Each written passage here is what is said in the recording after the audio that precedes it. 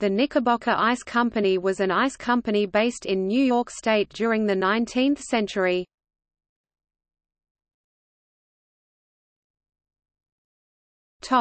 Early history. Knickerbocker Ice Company, an ice trade company, was founded by John J. Felter, John G. Perry, and Edward Felter in 1831 on the eastern bank of Rockland Lake in the hamlets of Congers and Valley Cottage in Rockland County, New York. It rapidly became a commercial success because it was the cleanest and purest ice of the Hudson River Valley region. Icehouses could be found along the Hudson River and on lakes from the Catskills to Albany, making the Hudson River Valley the largest producer of ice in the area. Aware of the purity of the ice, numerous companies purchased land around Rockland Lake hoping to gain complete control of the lake. In 1855, the Knickerbocker Ice Company was incorporated from the consolidation of the surrounding companies, which each brought valuable techniques to improve the harvesting of ice. When the gravity rail was built in 1856 and purchased its former rival, the Washington Ice Company, as a tow company in 1869, then purchased the entire company for the then astronomical sum of $1.1 million.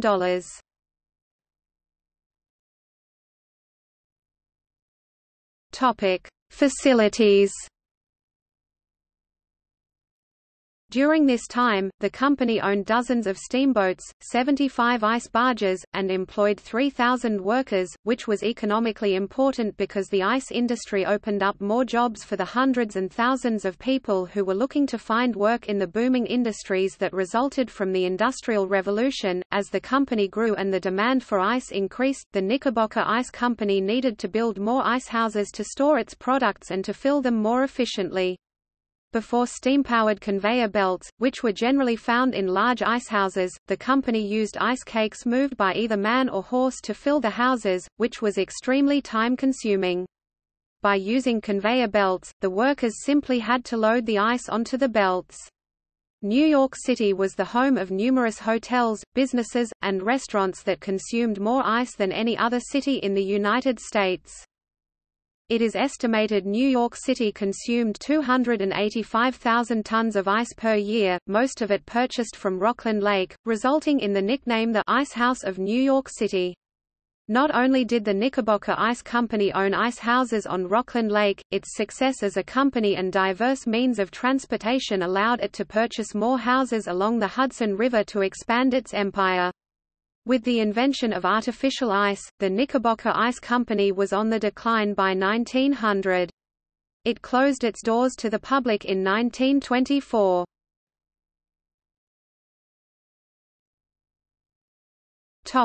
Early growth. Frederick Tudor, of Boston, is believed to have created the first commercially owned icehouses and shipped ice internationally for profit. While Tudor encouraged the ice industry to expand, there was still no proper way to store ice and people had not yet needed it apart from their daily lives. At the time, hotels and butchers were the only purchasers of ice and used it to preserve their food in the summer, leaving people to speculate the ice industry was doomed for failure. Alfred Barmore rescued and revolutionized the industry by incorporating saws and horsepower to harvest ice more quickly and efficiently, and in larger quantities than before. Companies caught onto these techniques rather quickly, and on top of that, inventors created a way to insulate ice for longer periods of time, raising the demand for ice. Upon Barmore's death, his son-in-law Robert Maclay became president of the Knickerbocker Ice Company.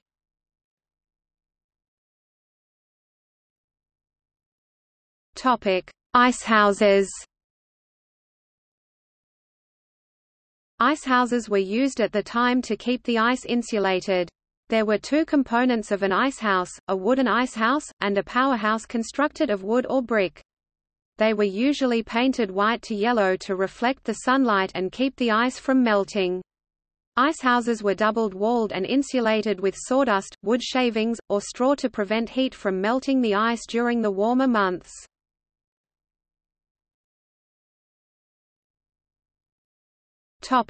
Scandals. In 1896, the Knickerbocker Ice Company and other major ice companies consolidated into a natural trust that led to speculation that it was trying to fix the prices of its products. When this occurred, the price of ice doubled, setting off a wave of unrest and demonstrations by the public who felt they were being taken advantage of. At the center of this scandal was New York Mayor Robert Anderson Van Wyck and numerous city officials. Van Wyck was accused of conspiring to create an ice monopoly, and it is believed the mayor and his brother were given $1.7 million in the trust stock. In 1900, Van Wyck and the suspected city officials appeared before Justice William J. Gaynor and told the court that Charles W. Morse, president of the American Ice Company, advised him to purchase these stocks, which he said, he never did.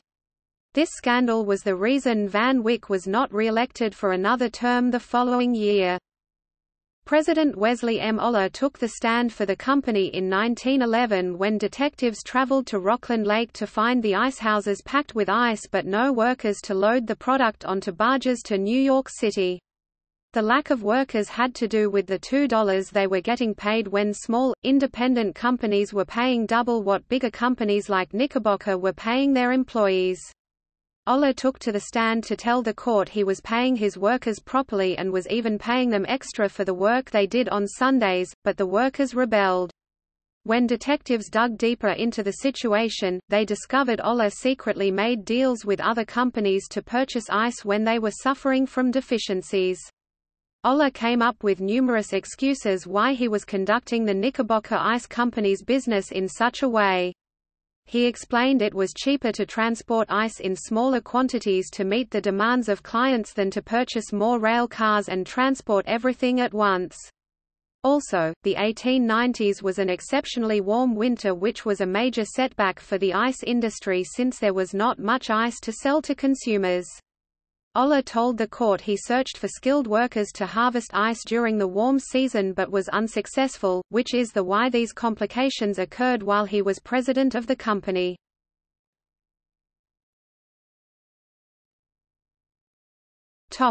Decline and demise.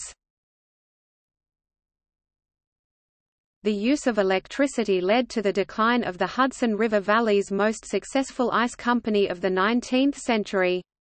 When the company was first established in the 1830s, the ice industry had not yet peaked, the icebox had not yet been invented, allowing for the storage of ice at home.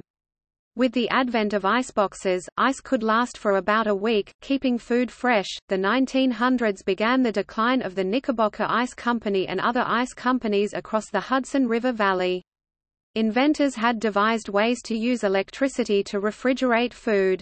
Although expensive, it was a product that would eventually be found in everyone's home by the 1920s. Along with fractional horsepower motors for electric-powered refrigerators, artificial ice was also created so that households no longer needed to call their local iceman to deliver their block of ice to their homes. The last block of ice was harvested from Rockland Lake in 1924 and the Knickerbocker Ice Company closed its doors to the public. 2 years later, during the demolition of the remaining icehouses, one that was still filled with sawdust to insulate the ice caught fire and destroyed almost all of Rockland Lake Village.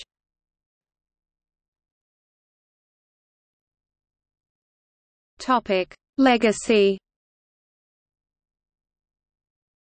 The Palisades Interstate Park Commission acquired a large extent of property around Rockland Lake State Park and along the Hudson River in 1963 to preserve the Knickerbocker Ice Company's accomplishments and contributions to the ice industry. There is a historical plaque at the foundation of what is left of the company from the fire in 1926. Rockland Lake State Park held the first annual Knickerbocker Ice Festival in 2007, when co-founders Robert Patalano and Timothy Englert fabricated an ice sculpture replicating the famous ice house along the shoreline. The sculpture lasted for 5 weeks before melting. The festival's ice sculpting competitions, history walking tours around the lake, food vendors, and other events commemorated the ice harvesting history and its transformation of Rockland County.